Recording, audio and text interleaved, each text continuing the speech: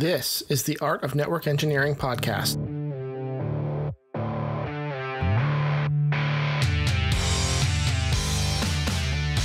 In this podcast, we'll explore tools, technologies, and talented people. We aim to bring you information to expand your skill sets and toolbox and share the stories of fellow network engineers.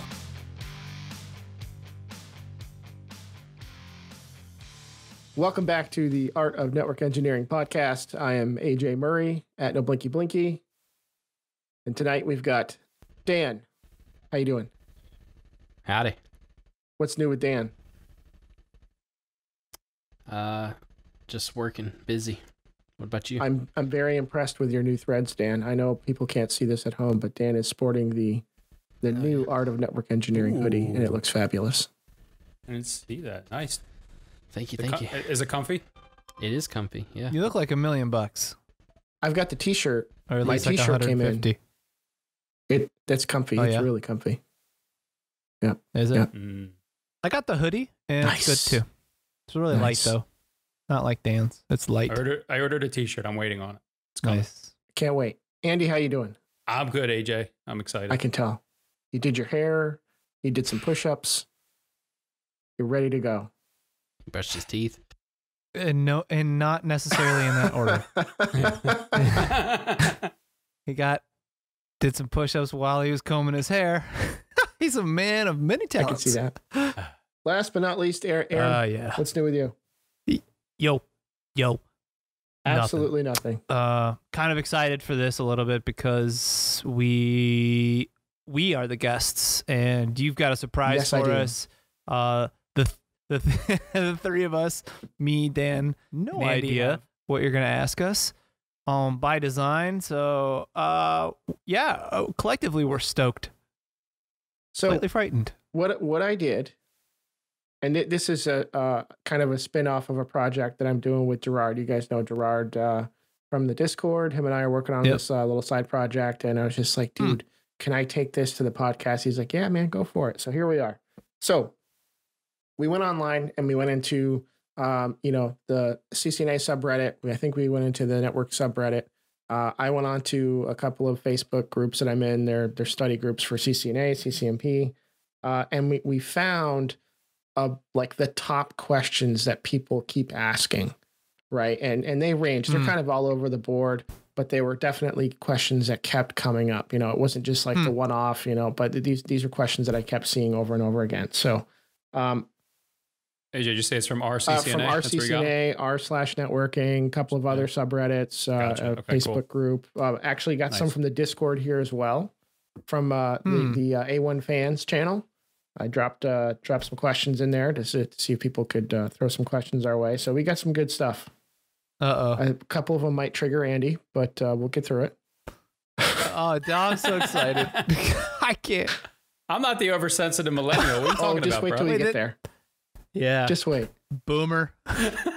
I'm not a boomer. I'm Gen Gen X, X, bro. I like my Pepsi crystal clear. I'm still relevant. I don't know how to tell you this, but Michael Jackson died. I drank Zima, damn it. Oh, Michael Jackson. Zima. Come on, bro. Billie Jean is the best Yo, bass what- line what ever. happened to- Continue, AJ. All right. Zima. Oh, So without further ado, let's do this. thing. right. How long to complete the CCNA? No. Wait, I hold think on. it Is that the depends on- full question? How long to complete the CCNA?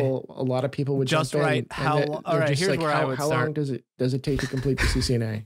So how long did it take us, or how long do we a think lot it of should people take ask, somebody? like, how long does it take to complete That's the it. CCNA? And Dan, I think you hit it on the head. It depends, right? Like, it depends. How a lot of long do variables you there. have to commit to studying? How technical are you? Have you ever done anything with computers at all? Like, there is no set, like, 3 months, 2 months, 6 months. Like, there's Yeah, are you already Yeah. working in networking? Right, that helps. definitely. I was not. I was not, and it Do you took want me 2 my years. answer? Absolutely. Yes. Why are you asking how long it takes to get something like it's a rotisserie chicken? Right. Like, yo, how long do you cook a rotisserie chicken? That's how you get a quantitative number. Like, It depends what temper you cooking it at. Till it gets to 165. smoking? It doesn't That's really. Right? You gotta get to. It's done when it's done. Yeah. like Here's the deal. It'll take longer to cook that chicken in the mountains than at sea level. It yeah, so if you're depends. studying in the mountains, good luck. Yeah, bro. I hate that question. Hey, I that's really a do. good That's triggering me. It's one that love it, like it, or hate it. It's one that keeps coming up, and I think you just kind of gotta like. It's a fair. It's a question from right? someone. Put yourself in those people's No. shoes. It's a question like, for someone who's. They don't know. Yeah, you're right. A question for someone who is like concerned, like, and they're at a decision point in their life. What do I do? Like, they're asking that's maybe the first problem. You're asking the internet for what you should do with your life, basically. Yeah, right? you're like, on Reddit just- asking for advice. Don't do that. Like when you say so there's two schools of thought here, because this is like how you like talk to a child, right? Like how do you want them to grow? Do you want them to learn on their own, or do you just say it's really easy so that they think it's easy and then they just do it, right? Like part of me wants everybody to go in there and be like, dude, you could do that in 2 weeks. Cause like you could do it in 2 weeks. Like that's very possible. Yep. Right. So yeah, results may vary obviously, but there's just so many different answers you're gonna get. Like And what's behind that question, right? Like it might be somebody like as you're talking, I'm thinking like, all right, this could be a young dude whose wife just got pregnant. He's in a crap job and he's got to get his crap together. He might be like, you know what I mean? I got 6 months till this baby's here. Can I do? I mean, maybe there's some of that. Like if you're asking that question, you must be in some type of time crunch. I'm thinking. or you just think that everything has a time associated with it, right? Or who was our guest that was working and they came to her and said, "Get your CCNA, or you're out of here." I forget. Was it? It was Dara. Somebody was. They were going to lay off some people. They came to her and said, "Everybody's got to get sorted up, or you're out." That was so her. like there's another situation. Like I'm going to lose my job if I don't get it. They told me by X. So, that'll put some pressure on you. It's a fair question, but people like us, I can see. Just come get on, it. Well, it depends. I don't even like that. It depends. Like I mean, yeah, everything depends. Like how long are you going to live? It depends. Like. Listen, we can't answer all these questions with "it depends." I know. That's the network you can't goes do that, to. This is going to be a horrible episode if we say "it depends" 10 times. Okay, and thanks for stopping new by. Rule. If it's forcing you to quantify a number that you think is non-existent, do it anyway. Okay, give me your best shot. I think your background depends on your background. You just said we couldn't say that. No, but okay. So I'm sorry. We'll edit that out. I just broke the rule.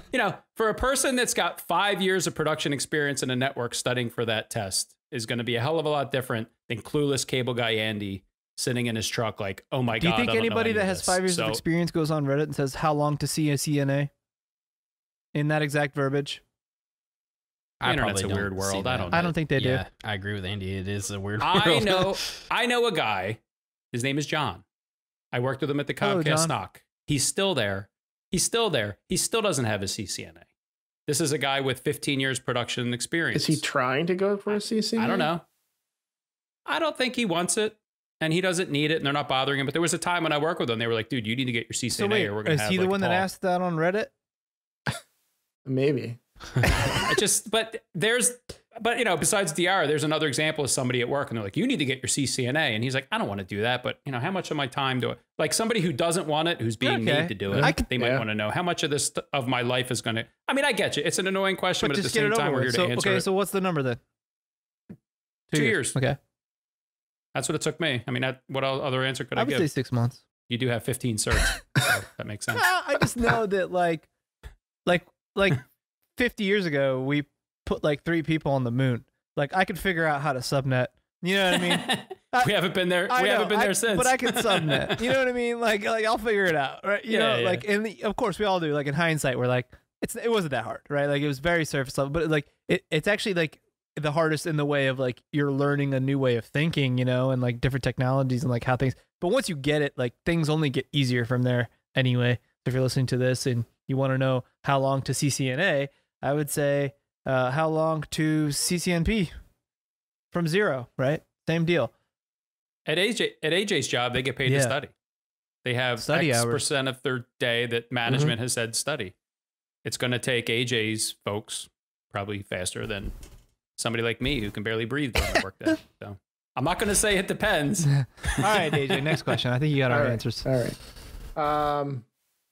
Let's see here. Suggestions on a beginner networking home lab. Even G.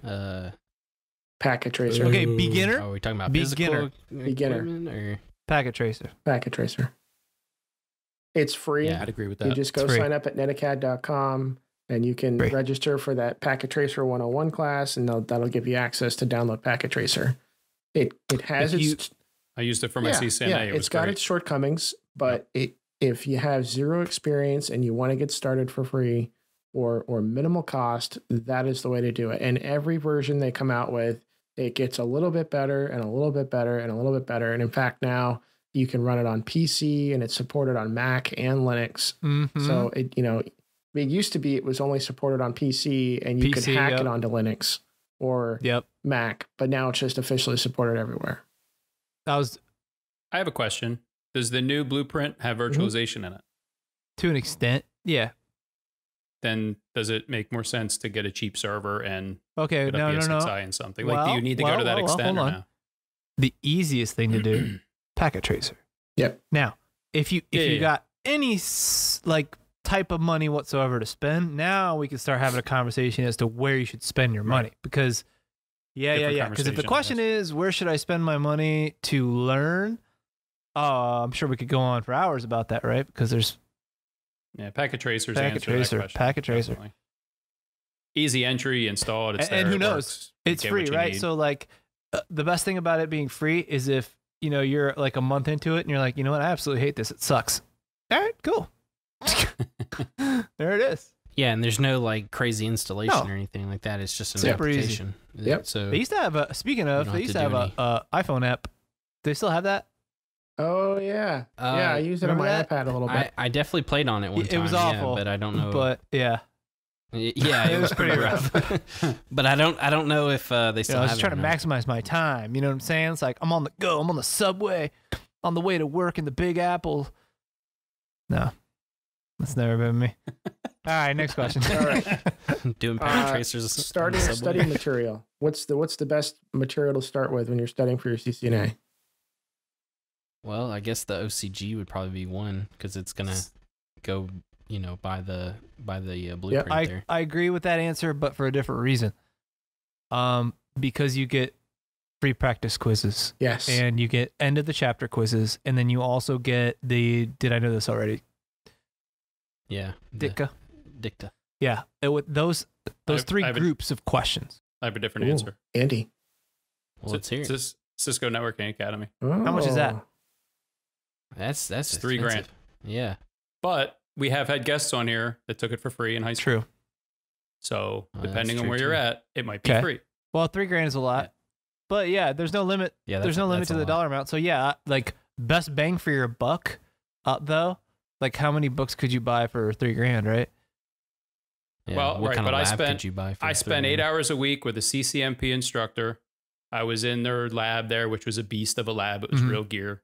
And I was with 15 peers, quote unquote, study group or community. So, there's advantages to it if you can afford it or if it's free. But I don't know. That's my 2 cents. So OCG for sure, but Cisco Network Academy will. So this is study material. Are we limiting it to just books, or what else would we recommend? No. Well, like CBT nuggets. CBT nuggets and the OCG is Boson, all that stuff, right? Like, okay, let's say you had it in. All right, let's say that like. You just won the lottery and you decided you're going to get a CCNA. I don't know why you would do that. Invest in yourself. Yeah. You didn't win. Yeah. You didn't win much money. It was $1,000 lottery. Sense. And then when I was saying it just was like, wait, what? So yeah, pretend that you have a job so you can afford study materials, or like AJ's job, who pays for the study materials in some cases. And they said, all right, you know what? We'll reimburse you for everything. What are you going to buy? What's your like Iron Man lineup of study materials to where you have no freaking excuses? OCG, CBT nuggets, Boson. And I think you need a lab. And a physical lab. If we're talking about a physical lab. Yeah. Yes. Right. That's the wombo combo right there. That's it. If you have that, the grand slam. Now, is there anything that you can supplement with that you don't have to pay for? Like what? Well, there's plenty of labs out there on YouTube, right? Like there's plenty of videos of people showing you how to do stuff on labs. So if you're stuck, you know, you can always like white papers, the Cisco documentation. I mean, they're free. They're free. Extra free. You can read RFCs. I mean, you can get everything you need in the RFCs. I wouldn't recommend starting with the RFCs though. Blogs. No. It's a little dry. Well, you were saying like a free version. Drier than Cisco Press? Yes. Yes. 100%. I know. I love me Cisco. No, but have you read the RFCs though? My gosh. I have. Whew. Yeah. They're rough. Left to interpretation. But yeah, no, I wouldn't limit it to that. But hey, we know the Grand Slam is a video series. Like, let's just nail down materials, right? Video series, book, practice, lab, practice exams. Practice exams. And all that. Yeah. Yep. Like the good thing about Boson is you can get the XSim and the NetSim. Yep. So you can get the practice labs too. Yeah, the NetSim. I mean, that's a good supplement for gear, right? Like that's like you're working on the gear. You know, I was thinking, it's weird you asked this question because I was thinking something roughly around this idea like 2 or 3 days ago, and I was thinking to myself, like, if I only had so much money, like what would I get?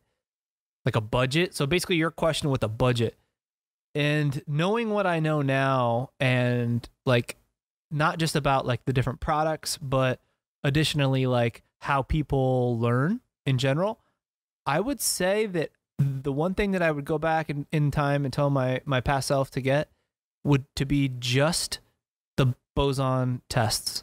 Yeah. I didn't do my didn't use Boson for my CCNA. And I used it for Encore, and that was the game changer. Yep. So I've been using it. I did ICD 2 with it, and then I got all 3 of the CCNP tests worth of stuff, like the catalog, and that's for both. That's for the XSim and the NetSim. So I have like the whole. I was going to ask you that. You got the NetSim too? I've never seen NetSim. I have the whole trouble ticket topology. So what was really cool is, you remember, like on T-Shoot, like it was just one topology. It was shared. It was all over the internet. It was all good. And so they just duplicated that, and it was really rad. So basically, like they would just give you tickets. And what I liked about it is they didn't name the tickets. They just numbered them. So I would just go in, and there was like 20 tickets or something in there, which was about roughly equivalent to what the test was.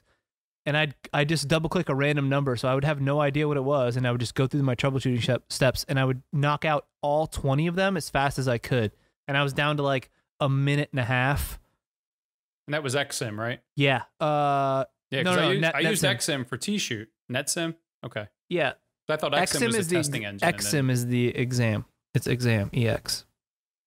So what is NetSim? It's the simulator. Like it's basically like their packet tracer. It's like routers and switches. Yeah. Okay.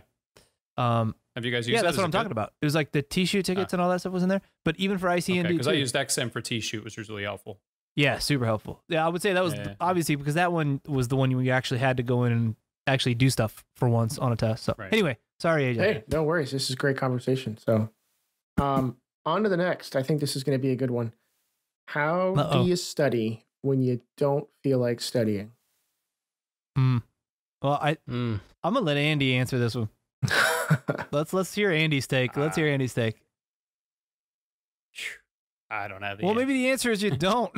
Like, why? Why would you? I mean, there's a lot of truth in what people have said, like, and what the guy that Knox quoted that we were digging around on Twitter. I mean, you know, if you want it as much as you want air, you'll do it. Yeah.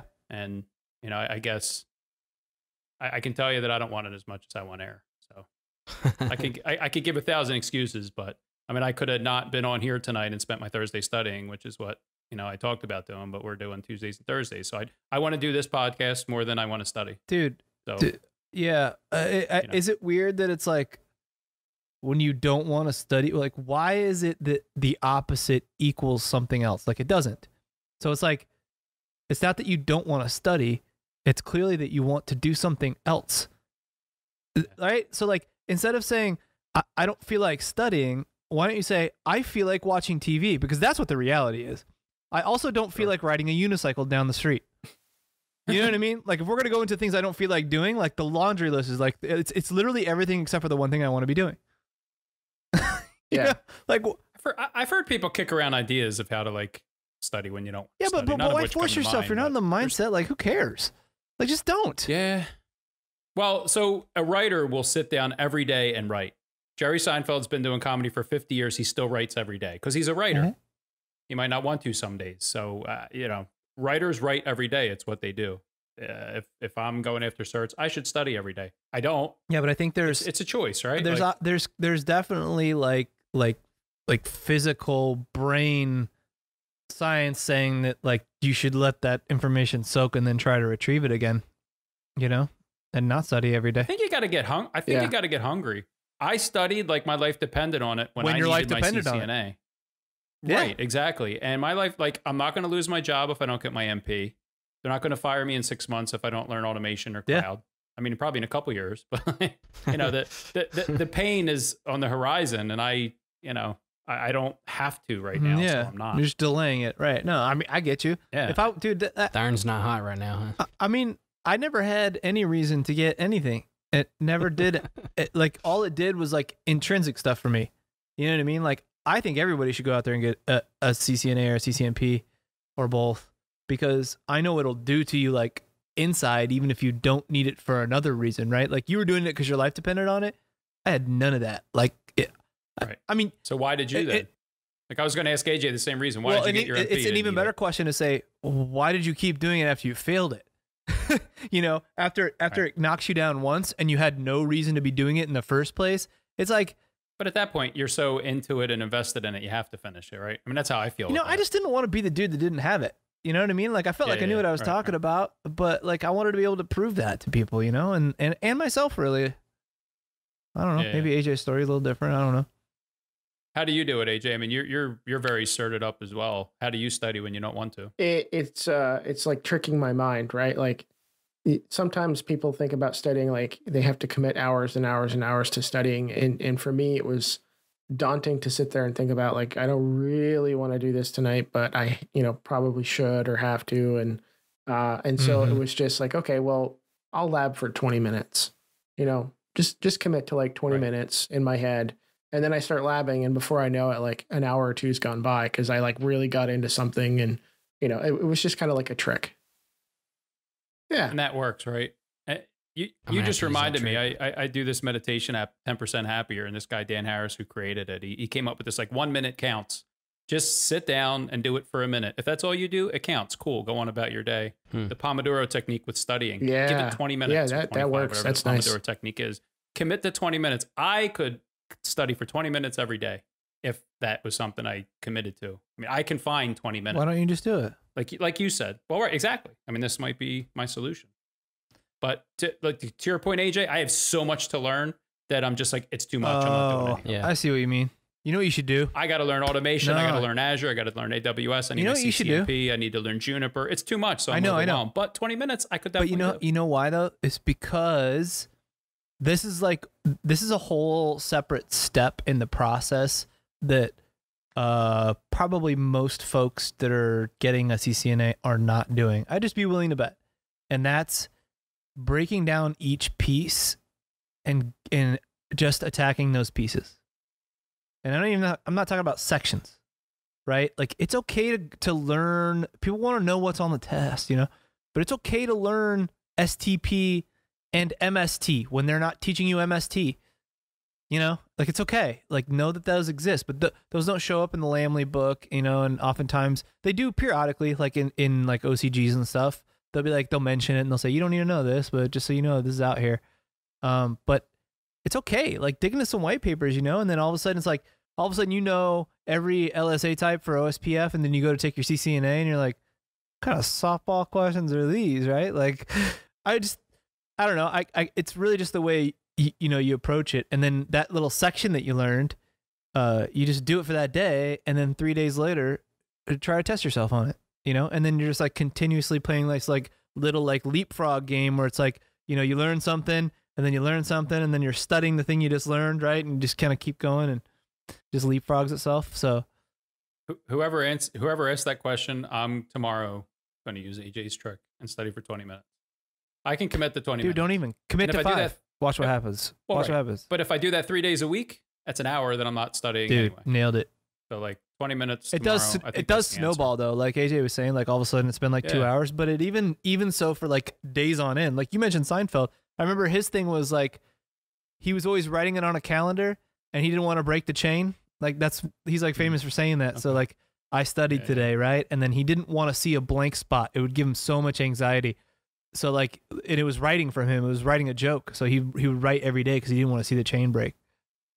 So. And it makes you feel like you have control over your destiny. 100%. It's almost like losing weight. It like does. If you're overweight and you feel like crap, if you do the work every day, a little bit at a time, and drop 10 pounds, you feel great. You're in control. Like, okay, I'm not a slave to this, ice cream. Yep. Same with like studying. If I study 20 minutes a day, I'll feel so much better than I've been feeling about, and smarter. Journey. Yeah. Do you guys jump topics though? Yes. Like my problem is I'm very bad about, I got to start at the beginning and go all the way to the end. And when I hit a section that is either very boring to me or something like that, that's where I start dreading continuing, because I don't know, it's something in my brain that it's just like I can't skip over it. Dan, I stopped reading the Encore OCG when I got the Spanish. Which is like chapter 2. I got the chapter. I read a chapter. I know it's chapter 4. I read a chapter a week for 4 weeks, and I got the STP, and I said I'm out. Yeah, that's how much I loathe STP. He went from listening. So he went from listening to discarding real quick. No learning. I was yeah. No now learning. Yeah, from learning to discarding. Are you doing salad now? In salad? My brain is air disabled, bro.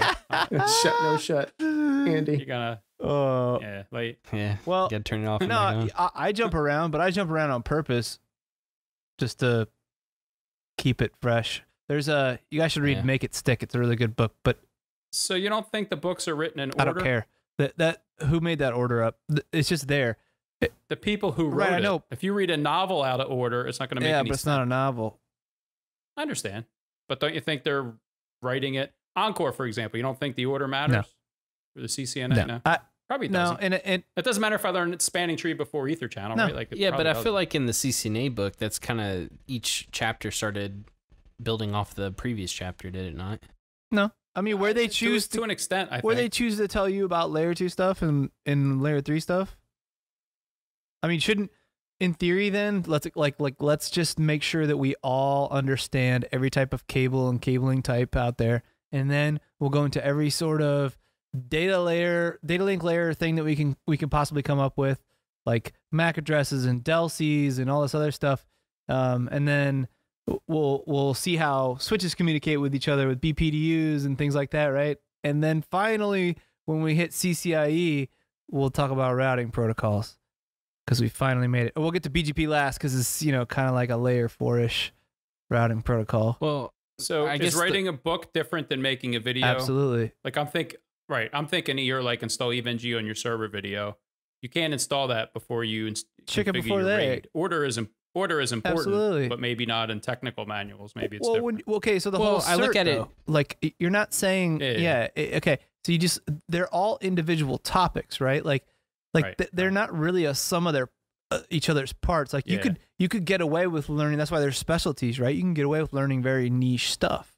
Yeah, but I'm looking at it from somebody who, because there's a lot of people that get the CCNA that have never done anything with networking, and you can't just open it up and go straight into the routing, right? Like I feel like you got to start off with I went in order because that was my background, and I knew nothing, and the material was written and taught in order. Yeah, as if someone didn't know anything. But to Aaron's point, you could, if you had a little experience, you could probably jump around. It doesn't matter if you learn Spanning Tree before Ether Channel or route before switch. It's all. Well, it might depend on the learner too. Like Aaron, you know more about learning. Yeah, so let's put it this way: it's not that you wouldn't be able to, or that one makes more sense than the other, because either way works, right? It's almost like which one would be less of a resistance on you as a person, right? Like, oh, this makes more sense because I learned about that. But that's not to say that someone could just drop OSPF in your lap and say, figure this out. You would have no idea how to plug anything into anything, like physically, right? But you would understand, like someone could go and learn that. You know what I mean? So yeah, I see what you're saying. Yeah. So what was the question you asked, AJ? Because I think we went down a rabbit hole. Yeah, we definitely did. I think we beat that to death and then came up with a new question to answer. I thought he asked us what we had for dinner, and we just kind of started talking. But we're asking questions? Yeah. All right. That was a good one. All right. It's time to trigger Andy. Oh God, here we go. All right, here we go. I'm good, man. I know that you brought it up several times, like, you know, throughout this podcast, and I feel like it's a sensitive subject. Wait, can I guess what it is? Yes. What have I brought up? Do you need a physical lab? Yeah, labbing, physical or virtual? Is that the question? I think starting out physical. Yeah, you don't need a physical lab. You don't need a virtual packet tracer. Packet tracer, GNS. I mean, I'm so adamant about a physical lab because of what it did. I'm right there with you.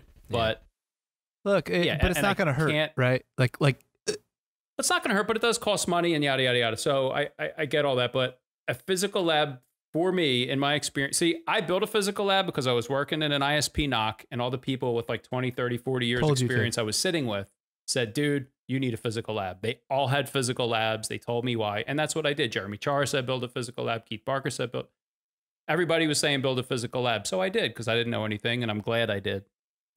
You will learn more on a physical lab. People love to poo-poo it and say, what do I got to know about cables and pinouts and ports? And there's nothing to it. You're right. Yeah, you're absolutely right. I got blog posts on it listing the 18 things that I learned on a physical that I would never learn. Read the question again, AJ. It's just labbing, physical versus virtual. I would say both, because that's what I do. It just says physical versus virtual. I don't know why you wouldn't use both. I would say both. I use both. I mean, for me, and especially now, because you can connect, you can have a virtual lab talking to a physical lab. You know, when I do my Ansible demo, I have a virtual 100%. CSR 1000 that neighbors up EIGRP with my physical routers, and it's great. Yep. The question is flawed because it starts an argument. It's inherently inflammatory, right. This or that. When they're both, when you need neither in reality.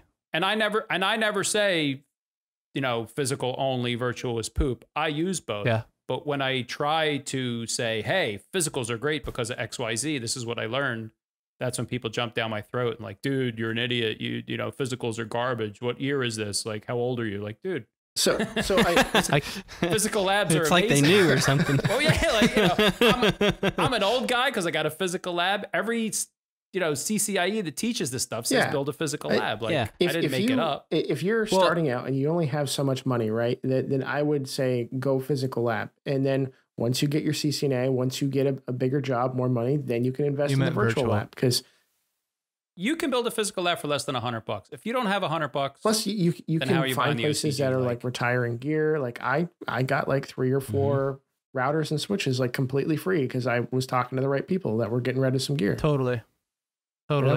Yeah, and one thing to add to that too is, like, if you're starting out and let's say you go all virtual and you get to a job interview and they ask you, have you ever done this on a real device or anything like that, you're gonna have to say no.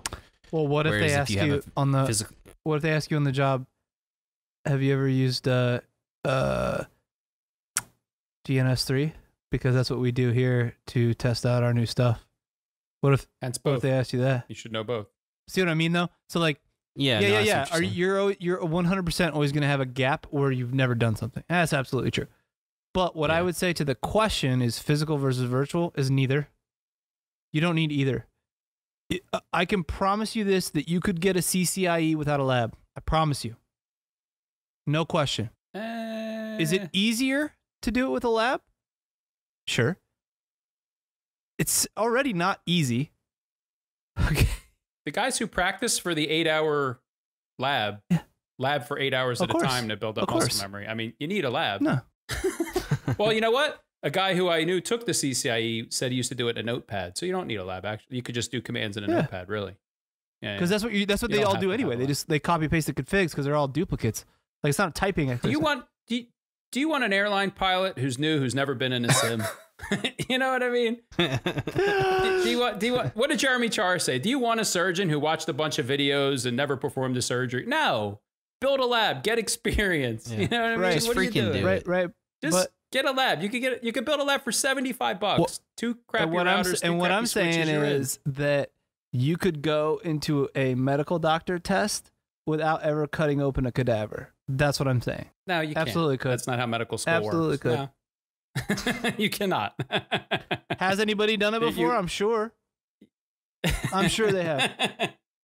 All right. So the answer is neither. There's some answers. I think both. Packet tracer's free. GNS is free. If you're in an interview and you haven't touched GNS, you have not prepared and you should not be there. So if somebody asked that question Aaron said, and you've never touched GNS, you should be ashamed of yourself. If you haven't touched physical because you can't afford it, that's a different story. But if you haven't fired up a free program, like if it's $100, like we all know, if the person only has $100, shaming people. Like, it's free. Right, it's free. If you only had $100, like I think clearly the way to go is the OCG. It's going to give you a book. It's going to give you all the practice tests. It's going to give you all the flashcards, all that stuff. But we're talking about labs. If you only had $100, right? But if you had $100 for a lab, I would buy EVNG Pro. Whoop whoop. Well, what's your answer, AJ? You're just. I think there's like there's definitely a use case for both. I would start with physical and then add virtual after that. Because no matter what platform you look at, whether it's CML, GNS, and even EVNG, a lot of those platforms have a very hard time duplicating what the Cisco ASICs can do in their switching platforms. And you can get really close. You can do everything. But you're not going to get as close to working with a Cisco switch as, actually working with a Cisco switch. Yeah. Everything you can do in a physical lab, you can do in GNS. The converse is not true. You cannot create a switching. You cannot create a switching loop in GNS. But you need 2 switches. It's also harder to have 20 routers. Yeah. There's definitely some economies of scale that you'll see with virtualization. So like I could drop $200. I do agree with the limitations. I'm only going to get so many routers, but if I drop $200 on a decent server and get GNS3 or EVNG or something like that, I can have a lot more routers in my topology. But I still agree. I think everybody should have a physical lab at some point, and then if they decide they want to go virtual, But just because you're going virtual doesn't mean you need to ditch the physical. It shouldn't be this or that. Use both of them. It should be I think it's a money decision, right? If you have money for physical, you get physical. If you don't, you go free GNS and you're done. Mm-hmm. Yeah, that's pretty easy. Yeah. All right. Next question. Yeah. Mm-hmm. I wasn't triggered. Yeah. All right. They poo-poo on my lab. Wait a minute. What if you're running your virtual lab on your physical lab? Because that's what I do. Running your virtual lab on your physical lab. Like on your server? Yeah. Well, I think we're talking about physical routers. All virtual labs run on a physical. Yeah, there's a... Everything needs a physical underlay, Aaron. What's going on there?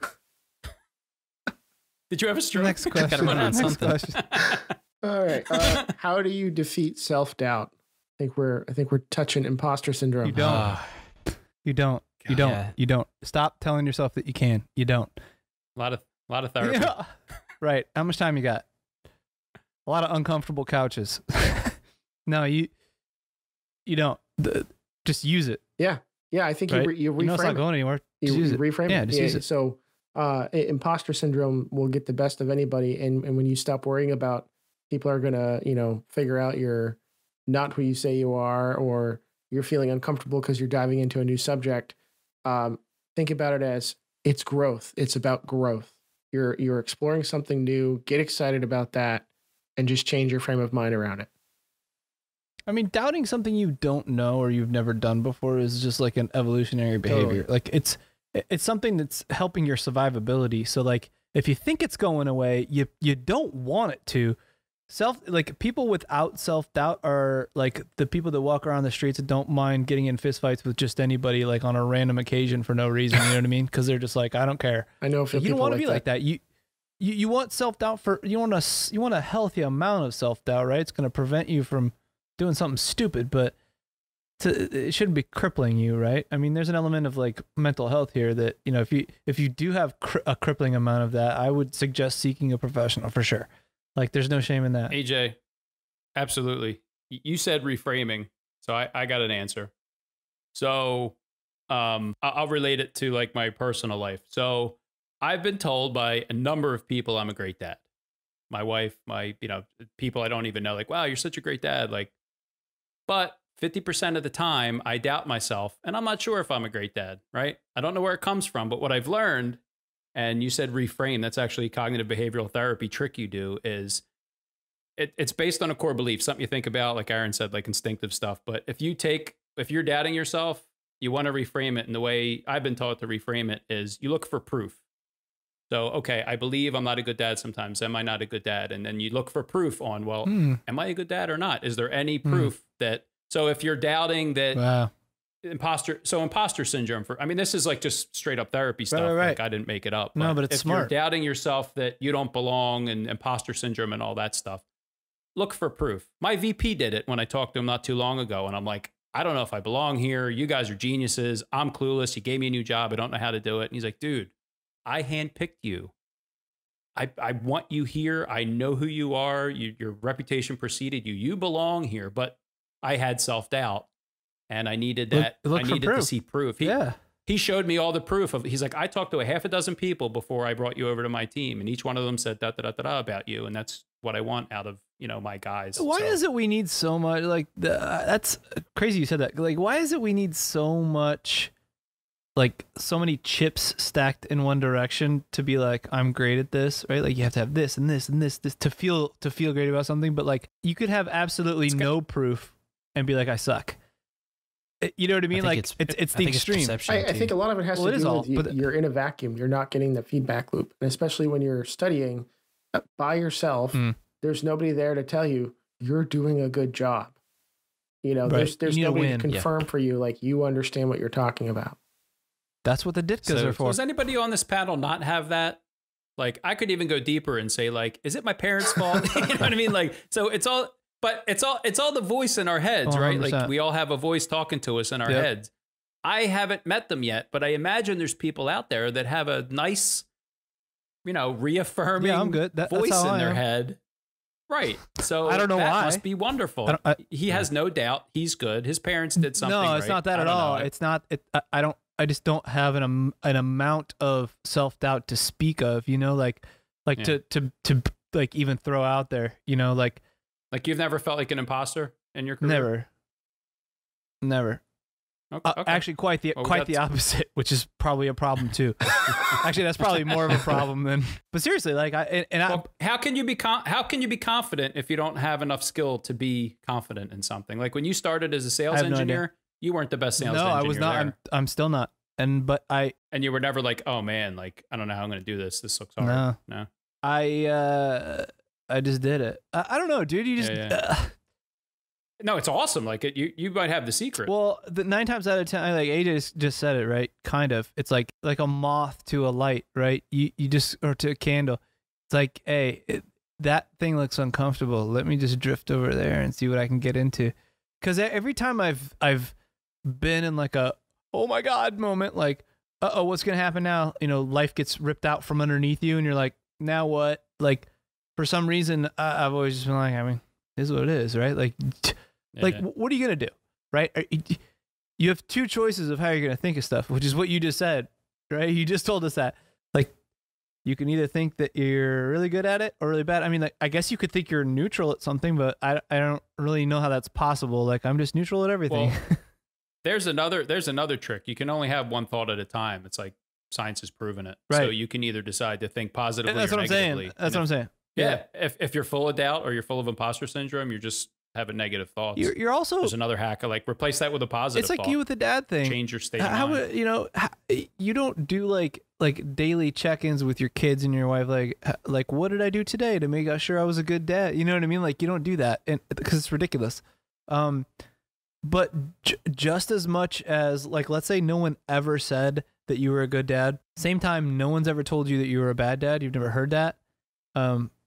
So what are you gonna think then? Why would you assume? Right. Why would you assume the negative? Yeah, like you just said, you have a choice. Just pick the other one. Like it's really simple to just.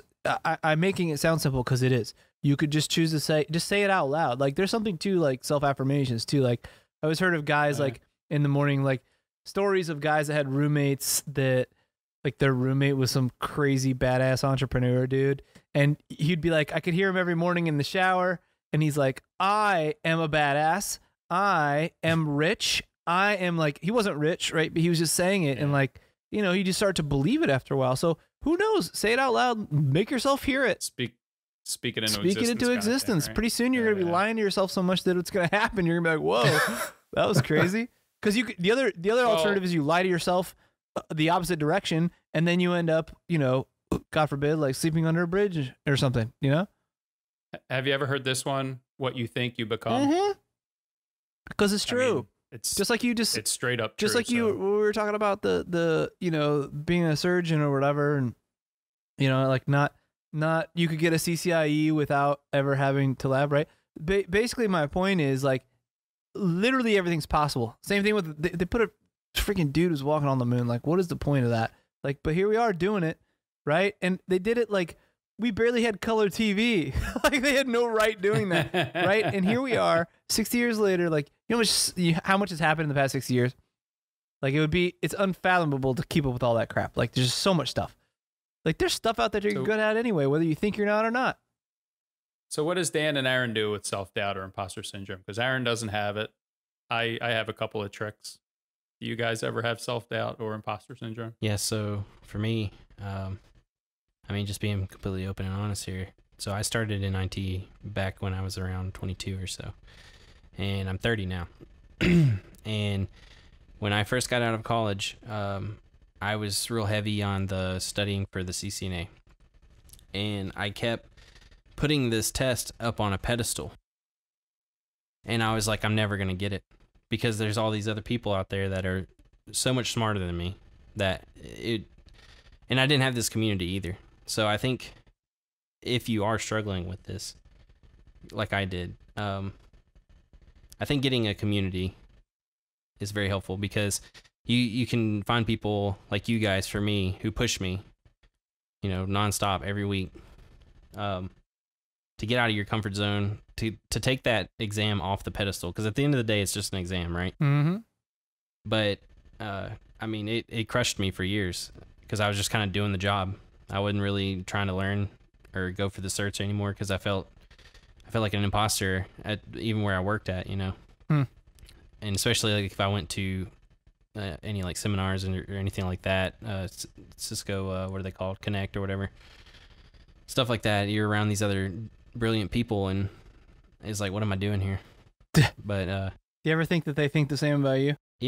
It's crossed my mind a few times, but like, they don't know you, just like you don't know them, right? Exactly. Yeah. So it's safe to assume that if you're gonna judge someone, just judge them to be stupid, right? Like, yeah. Maybe that's what I do, Andy. You just assume everybody's dumb. Just assumes he's not the me smartest being one in the smart. room I just assume until proven otherwise. So what, Dan? Let me ask you this: if there was so like putting the CCNA on actually, I'll ask everybody this: putting the CCNA on the pedestal made me think of something. If there was a test past the CCIE is still what it is today. If there was one past the CCIE, do you think that we would think of it like we do? Nothing changes about the CCIE whatsoever, but now there's a test past that. Do you know what I mean? Yeah, I see what you're saying. I think it would change our perception. I don't know. I think there is. Isn't there a test? It's not past a the test. CCIE? It's like a board. There's a whole bunch of stuff to it. You just gotta pay a bunch of money. And it's like the list. So it's the Cisco Architect Arch exam. Yeah. And it has a ridiculous entry fee to even be considered to apply. And if you don't get approved, you don't get your money back. Okay. So it's like you can't even put that on the pedestal because it's not even. Yeah, nobody knows what that is. So. But you get my point. Aaron, to your point, if they made one higher than the CCIE, then the CCIE would be more attainable. Even if nothing changed about the CCIE blueprint, the hardness of it whatsoever. The perception of it, right? Yeah. It'd probably be, it's not the hardest one. Isn't that weird? Yeah. So imagine this. Now, you're in Dan's position, and like the CCNA is the only test that exists, right? Because there's a lot of stuff out there that's like that. There's like one test for it, right? And then there you are. You have it. I mean, if it was just one test, would it make it even like more insurmountable? Like how many less people would have it? Or if CCNP was the top? I love the answer of the community, because I didn't have one either, Dan, when I was starting, and now what I have, like with you guys and with the Discord community and like Twitter and all that good stuff. Yeah, like I really wish this would have been around when I was getting my CCNP. You know what I mean? Like it was kind of. People are pulling for you. They pump you up. I know. Like Eugene hit me up this morning, like, "Hey man, what's going on? Let's get it." Like that really fills me up with like some juice that I didn't have, Yeah, but hearing other people, and and hearing that they're struggling with this, I didn't hear that. And so I thought I was alone in that sense, right? You know, like, why is this so difficult for me or whatever? And then you meet this community and everybody's like, oh yeah, imposter syndrome. You figure like everybody but Aaron has it, right?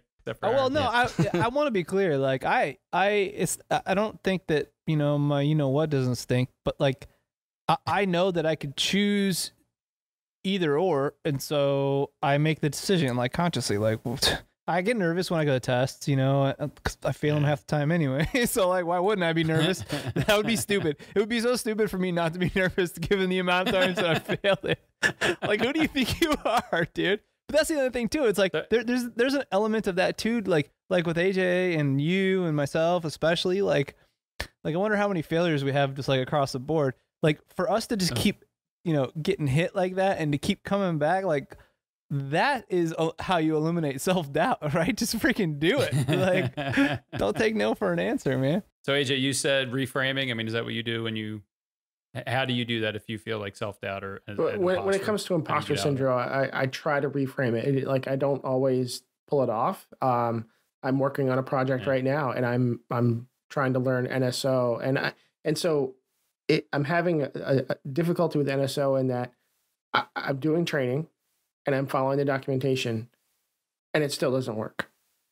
And I don't even know what it is. What's NSO is Network Services Orchestration. So it was an application Cisco picked up a few years ago called TailF, and it's focused at orchestration of large service provider focused networks. But now everybody's doing automation, so it can be literally any network. Gotcha. And so I have to learn it for this project I'm working on. It's good stuff. It's just, you know, now after beating my head against the desk for the last week or two, it like come to find out like the installer is not doing what it's supposed to be doing. It's not declaring variables in the operating system to allow me to finish the install process. And that's not my fault. That's not a hurdle of me not understanding it. It's just the software is not working as designed. And so, you know, I'm sitting over here like beating myself up because I'm working on a team of 3 guys. And every time we meet every week, those 2 guys come to the table. I'm like, oh, well, here's what I finished this week. And here's my nice shiny thing that I completed what I set out to do. And it's just like, yeah, I'm still stuck. So how do you reframe that? That's what I'm saying. Like, I haven't been able to reframe that. You know, like I understand I'm trying to learn, but I've literally just been beating my head against the desk. And finally me and another guy, we looked at it because they've had success. And you know, so we start digging into what's going on in my environment, and these variables aren't being declared during the installation. And I'm not doing anything differently than these guys are doing. And the only difference that we can see at this point is that the version of software that I have is a couple of revs newer than the version that those guys are using. I hope this isn't you asking us for help, because we're like, what? Yeah. No. I didn't even know the acronym. Yeah, me neither. I'm glad you asked, because I was like, I was just gonna let it go. I was like, Well, AJ, the real deal reframe would be that look at all the proof of everything you have learned up to this point and all the search you have. And you can learn new things. This is giving you a hard time, and you will learn this just like you learned everything else of all your other certs. I mean, that to me, that would be a reframe of like, all right, I can do this. I've done it before. This is just different. You know, to get you out of that doubt. Exactly. So the next question is, how do you know when you're ready? You're studying for all this time. How do you know when you're ready to take the exam? I never know when I'm ready. I would agree with that. I don't know. For me, it was when I started passing the practice exam over. I'm trying to think, because I took the CBT nuggets. I think, is it Kaplan that they have? I think so. Yeah. Tests or prep exams or whatever. Yeah, it's one of those. Something like that. You have to pass the practice test. Yeah, that I was passing the practice test with like, I can't remember. It was like over 850 or something like that, or 800, and they said you would be ready if you're doing that, and I went and took it, and I got a 919 on the ICND 1. Nice. So yeah, dog. So the question, can you read the question again? I want to make sure that I know exactly what it says. How do you know when you're ready? It turns green. To sit To sit for an exam. It turns green. It turns green. What turns green? That's how you know it's ready. Oh. That's how you know you're ripe. You know what I mean? Dan, I have not had the same experience that you've had, because when I was studying for my CCNA, I would take practice exams and I would pass and pass and pass. And then I'd go sit the real exam and I'd fail. I hate this question. There's no answer to this question. There's my T-shoot exam. I used Boson for the first time on my life. Loved it. Love it. Will continue to use it. But I was passing the Boson T-shoot exams, practice exam, and I failed T-shoot 3 times. So the barometer's supposed to be when you're passing those, you're ready. Those are hard for sure. I'm just yeah. I got you. I never know when I'm ready, and even when I'm sitting, I don't know until I hit that damn button at the end. Like there's times I felt like I nailed it and didn't. Yeah. And there's times I felt like I fell on my face and I passed. So I can never. I'm get right there with you. That's the problem. It's like the number of There's times no I've answer. gone to an exam and got to the end, I'm like, yeah, I passed this, and then I hit next, and it's like, sorry. Well, what did Carl say? I thought Carl had a good with the test from home. Like he doesn't schedule ahead of time. He doesn't stress it. He gets the feel. Like he'll get a feeling. Maybe it's just a feeling. Like, you know what? I think I can go take this. I like thing. that. I don't think remember when we were talking about you putting videos on YouTube and stuff, and like even like your website, and it was like, well, I'm kind of a perfectionist. I kind of want things to look good when I get out there, and it's best foot forward. Like that's what it's about, right? Like cart before the horse. You know, you don't want to get out of order. Is actually the same question. It's like, all right, do you read the book in order? You know, it's like things have a process. But it's analysis paralysis. You'll never sit for that exam. You'll never publish your website. It's never perfect. I think that was my biggest problem, Andy, is that I didn't feel like I was ready, so I wouldn't take it. And then I waited too long on the ICND2, and then the new one came out, and then so now my ICND1's doo doo. You do? Yeah, it's not that bad. or poo poo. Sorry, you were saying poo poo earlier. I think it's got to be an internal kind of feeling. I don't think there's an answer. Nobody personally, can tell you. No. I don't think because like you just said, you could think you were ready, and then you could also think you were not and do well. But the answer is this: I could tell you when you're ready. When you think you're ready and when you are ready are 2 completely different things. When you're ready to go sit for the test and legitimately pass, like you could pass by guessing. Everyone knows that. You could actually guess on every single question and pass. That is statistically possible. Okay. But that doesn't mean you learn anything, right? So to make it easier on yourself, the best way to do it is to take every subject and teach it back to either someone else or yourself. Because that's how you will know that you know the stuff. Right. It's then when you are ready. Right. It's not, do I think I'm ready? Am I not ready? It doesn't matter what you think. You either are or you're not, right? You either know the stuff or you don't. What do they say? Like if you can explain it to a whatever 5-year-old, yeah. Is that which I agree to an extent. Like technical. I mean, it's technical stuff's a little bit different, right? Yeah. Yeah. So basically, like what AJ does, like if you could teach a high school class or you could teach a college class, like even the most basic fundamentals of this stuff, like think subnetting. Like how hard was subnetting? It was so hard, and like I could not get it. I almost gave up so many times. I just did not make any sense. People talking about cutting pies into pieces and all this other crap. I'm like, what? And like none of it made any sense to me. Like there was only like a few words that would have made sense to me that somebody could have just said in like a half a sentence, and I would have got it right away. But that's the thing. It's like all of that hard like work that I did to finally get it, and we all did the same thing, right? And once you finally get it, like use that opportunity to then go back and reframe it and make it make sense to you, because it's going to be easier on you in certain ways, or it's going to be harder. It'll all get in there eventually. There's just easier paths and harder paths. And oddly enough, the easiest path, the most efficient path, is the hardest path. Because if it's easy, you aren't doing anything. Right. Stop highlighting. Right. I don't highlight anymore. Throw those highlighters away. Aaron embarrassed me away from highlighting. I don't do it anymore. All right. I think we're going to do the last question that we've got time for. Yeah, anyway. hit us with a good one here. I'm excited the grand finale. I'm excited to hear from Aaron on this one. So let's talk. Don't trigger me now. Study strategies. You just brought up throw away the highlighter. So what are some study strategies? There's only one. Let's hear it. Well, let's just say that there's 2 steps, but only one like learning process. The first step is organizing yourself.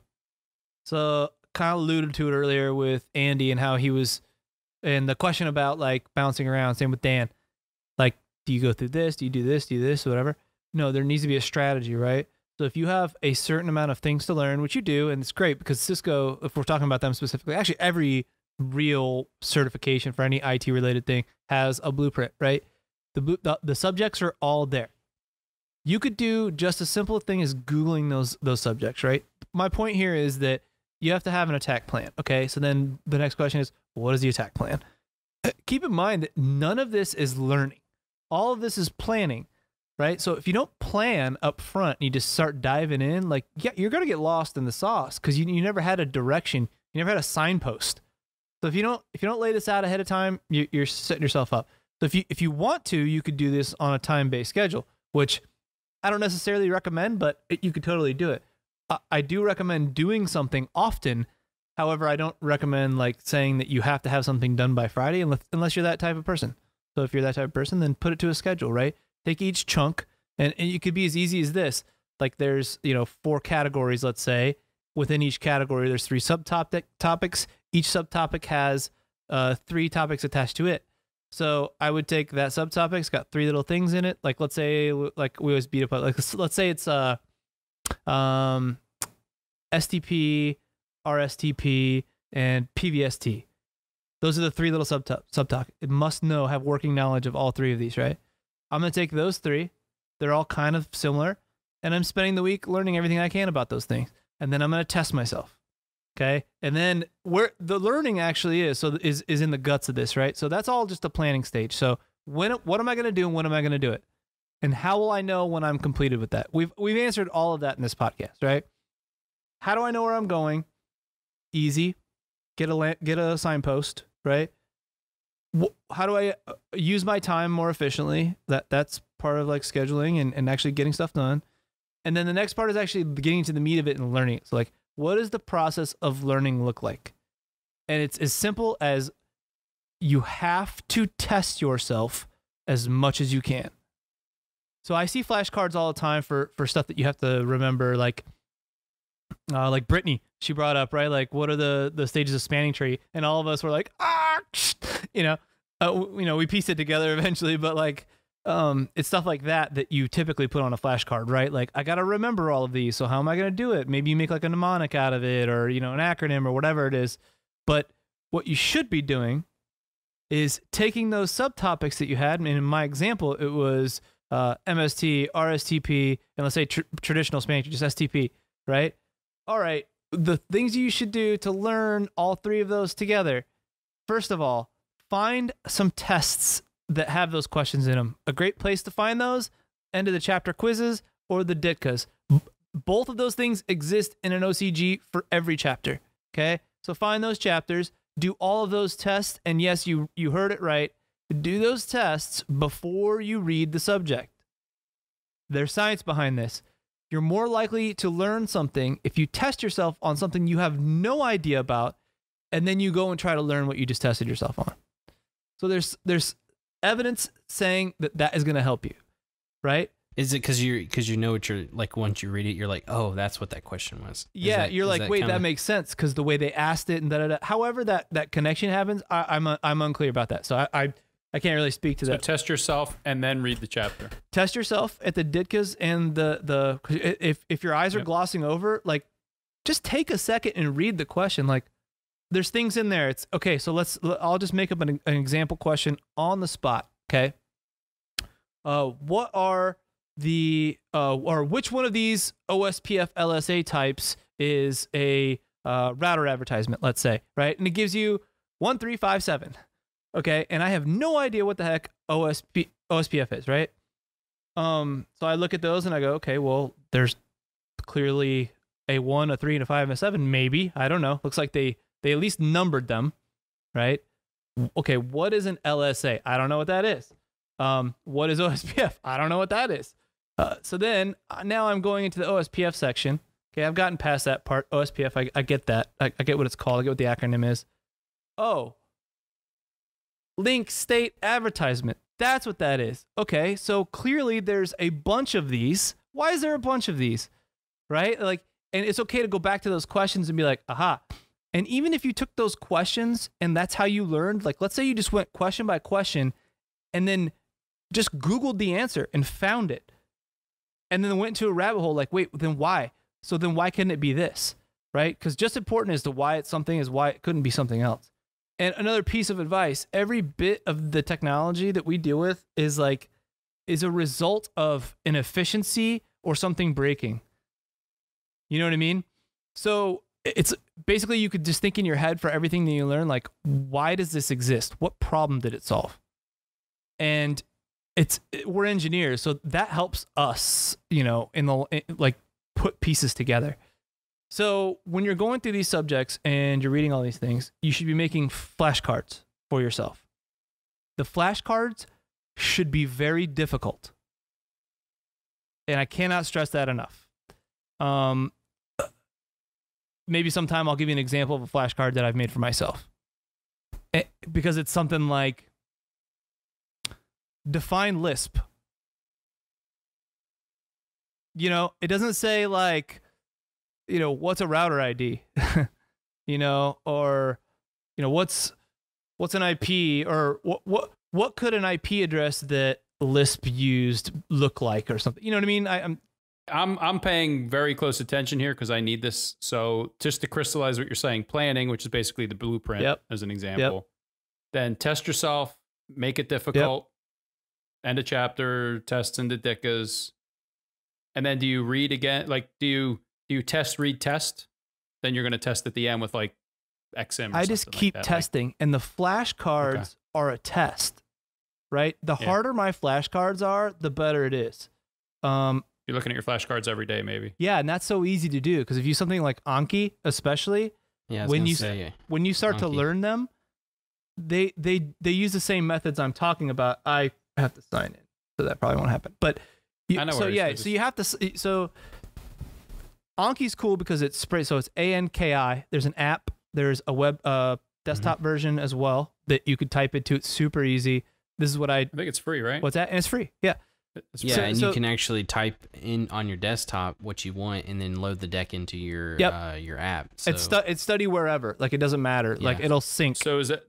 Do you use something like that for digital, or do you write out physical flashcards? No, I don't care about writing. Yeah, it doesn't matter. No. Yeah, so there's nothing to be said about writing it. No, there is, but in your brain. But here's why that's a tricky statement. Is writing something more likely to make you remember it than typing it out? Absolutely. But I'm not using typing or writing to remember anything.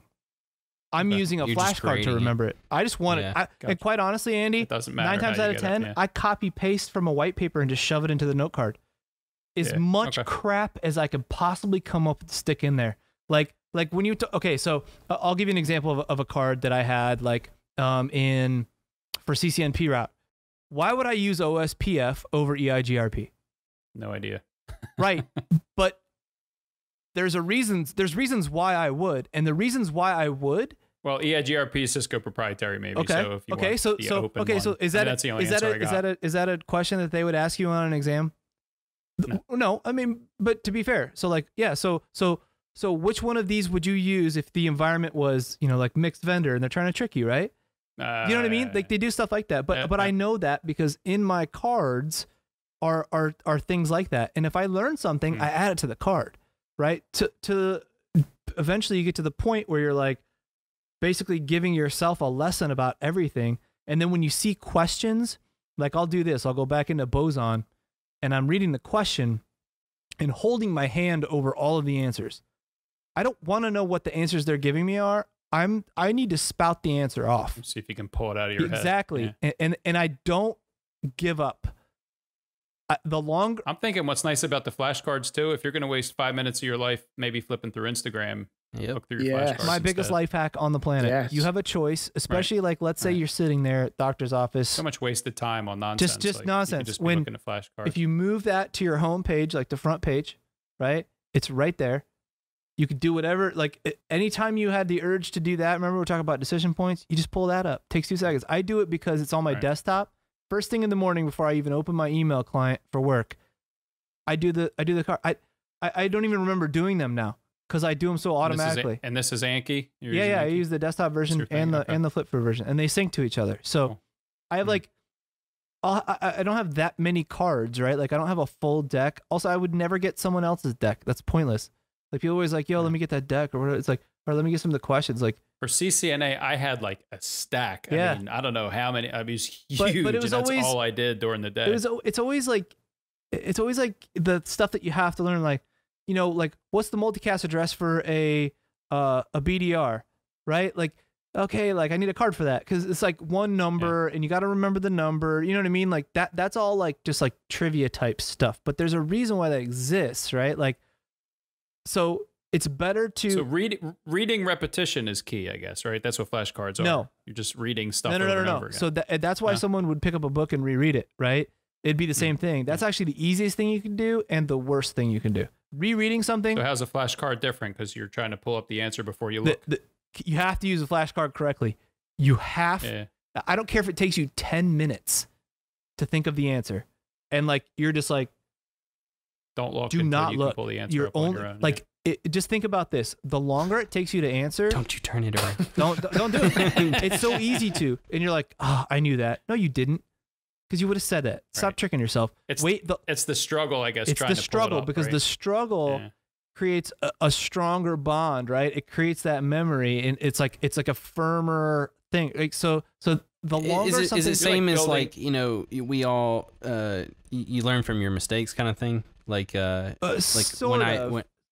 you mess something up is when you fail. Like you know, that's when you don't though. The thing is, you learn when something like traumatic happens, whether that's like but that's like an instinctive thing, and that could be good or bad. Like you want the reward just as much as you don't want to get punished for something, you know what I mean? So your brain will always trick you that.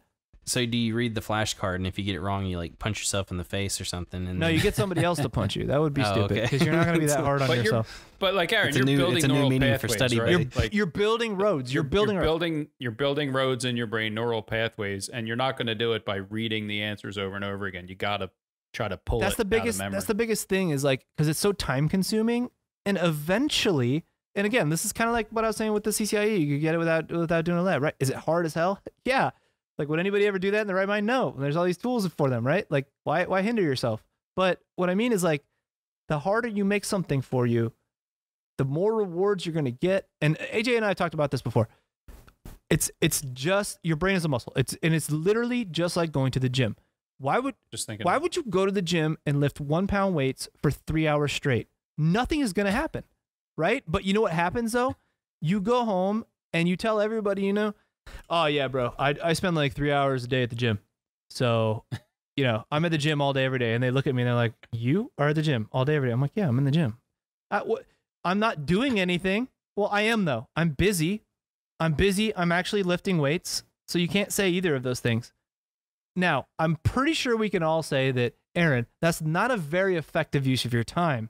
And I would say, it's easy. Yeah, it's way too easy. So wouldn't you rather spend 10 minutes maxing something and then just bounce out of the gym, you know, as an extreme example? And then guess what? That did more for you than lifting a 1 pound weight for 3 hours straight, right?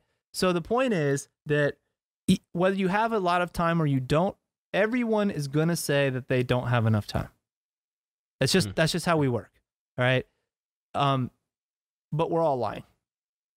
We can wake up an hour. When are you going to create this content and release it on I feel like I'm just doing it organically through all this. If you tune into enough Art of Network Engineering episodes, I mean, I get a lot out of this. So yeah, try it. You keep but the thing is, like, everybody's made a lot looking of for sense to me though. The you know, don't go to the gym. Dude, I wrote that everything you said. Don't go to the gym make flashcards for 1 pound for 3 it. hours. You know, that makes sense. So yeah. It's a muscle. Try that I mean, because my problem is it's like if you got a deck of 200 flashcards, it's like, my gosh, I got to go through all these. But what you're kind of saying is like, hey, maybe focus this week on just OSPF flashcards and breaking that down. Like one day, go through all your LSAs and what are each one or something. But don't worry about all the rest of them, kind of thing. Should they be grouped by topic or should it be random? Does it matter? So here's what's interesting about that. Should all your STP be, you know, back to back? Yeah, there's science that says that you should be interleaving. So they say the two strongest ways to form the skill or the memory are to interleave, practice. They call it interleaving, which means mixing subjects around, and the dedicated practice, which is like, or they call it a purposeful practice, or basically like testing yourself, right? The interleaving is important because I think one of the studies they did, this is an example, like they had a bunch of like 5-year-old kids, and they gave kids like a ball and they had like a trash can, and the challenge was going to be that they gave these kids like as many times as they wanted to practice throwing the ball in there at 4 feet away. So the end test was going to be throwing the ball in at 4 feet. So they got a controlled group of kids, and they all threw from 4 feet and practice for what was that. They also got kids and had them throw from 1 foot, 6 foot, 3 foot, 8 foot, all over the place. The kids that did that scored significantly higher than the kids that just practiced at 4 feet. The ones that interleave. Significantly higher. Like enough to talk about. I will say the Anki, or however you pronounce it, I don't know how you pronounce it, but the flashcard thing, it has that built into it, right? Like it absolutely does, which is why it's such a great program. If you answer really well on a question, or really quick, I guess you want to say on a question, because it also has a truth thing at the end, like, hey, how quick did you answer this question, or did you get it right, or it's good, so great, or not so great, right? So yeah, like, exactly. The time varies. So if you answer that honestly, I think it's like if you answer really well, it'll say it won't bring that question back up for like the next 3 days. It's spaced repetition. Yeah, that's what they do. Yeah. So spaced repetition, there's a forgetting curve, and it varies, but they show it a significant drop off of like, I think it's like 3 to 5 days or something. Like, hope nobody quotes me on that. I don't really remember what it was exactly, but if you catch something while it's kind of falling off, that's when you really get it, right? Like, oh, okay. Yeah, it's like you were about to forget it. Like your brain was like almost like RAM versus hard drive, right? Your brain just kept it cached and never decided to move it to the hard drive, but you were like, wait a minute, that needs to go save as, right? And if you catch it as it's going, like that's the spot. But the reason why you're testing yourself is that same thing, right? The flashcards are that they're you testing yourself. Last question on flashcards. You only put things on you don't know, right? If I know something, there's no reason to put it on a flashcard. That depends. Like, yeah, you don't want to toss yourself a softball, but make something you know hard on yourself. So this is why this is so difficult, right? But it's the same reason why it's so efficient. Is because it's so difficult because it doesn't make sense. Like, why would I make this so freaking hard on myself? But that's what you need to be doing, right? You need to put yourself through hell for this to make sense. Like, all right, don't kill yourself. but you're making it hard because that's how you're going to develop the memories, and you're going to be able to recall. That's how we learn, right? That's why. And everybody says this too. Lift the weights. Exactly. Yeah. And, okay, so check this out, and I'll give you another example because it drives me nuts when people say this. Like, well, I learned like this. That's not true at all. We're all humans. Stop thinking you're so special. You're not. We're all the same. We all have brains. They all operate literally the exact same way, like almost to a T. There are some people that were born gifted. There's a very small percentage of people. We're all essentially the same. You may have a preferred learning style, but oddly enough, when someone says I learn this way, or this is how I learn, what they're saying to you is I prefer to learn this way, and what they're really saying to you is this is what's the easiest for me, and what that really means is that I don't get out this as much as I should. So if you hate sitting in a classroom, let me tell you something. There's a reason why you hate that. It's because it's not easy. It's hard. Raise your hand and ask a question. Like, don't tell me you don't like sitting in a classroom, because there's a guy there or a girl there to help you. That person is there to help. They get paid to help you. That's such a valuable resource. Now, if you're reading a white paper and it doesn't make sense to you, then yeah, like, what are you going to do about that, right? Like, go find a video, I guess. It's just super, super easy. But like, oh, I can't read because of this. I prefer to watch videos. I'm sure you do, because you just click play and you sit there, right? Like, yeah, you know what I prefer to do, which is why I said earlier, like, if I only had $100, I'm buying a Boson test. I might redact that to say, like, I'll just get the OCG because it has a bunch of test questions with it, which we know now, and that's enough to get me by. But yeah, I can come up with whatever gaps I don't get. Like, if I find a subject that I really suck at, I'll give myself a bazillion questions on that. like every little nuance, and I'll make it so general when I ask the question, so I won't know basically what I'm asking myself, like what sort of details should I give here? You know, like if the card says like describe OSPF, like where do you start? Like, but the thing is, if you have to answer it, you will. And if the point is to get out as much information as possible, you will. You'll start spouting off LSA types. You'll be like, oh, but you, if you were running into this issue, you would have to use this, but that's an extension of that, and they've already solved for that. And always make sure that you summarize here because this could happen, right? Also, remember to add this if you were going to leak that route to another protocol or whatever. You know, so it's like, it's just trying to get yourself out of a comfort zone, I guess is the best way to put it. I guess we'll / end rant there since that took like 25 minutes. That was a great fantastic answer. Yeah. All right. Well, I think we've gone long enough on this. Hopefully we've answered your questions. Whether you had them or not, right? Right. Yeah. All right. And we'll catch you next time. Later. See ya.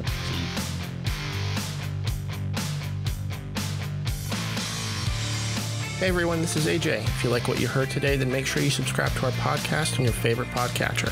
Smash that bell icon to get notified of all of our future episodes. Also, follow us on Twitter and Instagram. We are at Art of NetEng. That's Art of NETENG. You can also find us on the web at artofnetworkengineering.com, where we post all of our show notes. You can read blog articles from the co-hosts and guests, and also a lot more news and info from the networking world. Thanks for listening.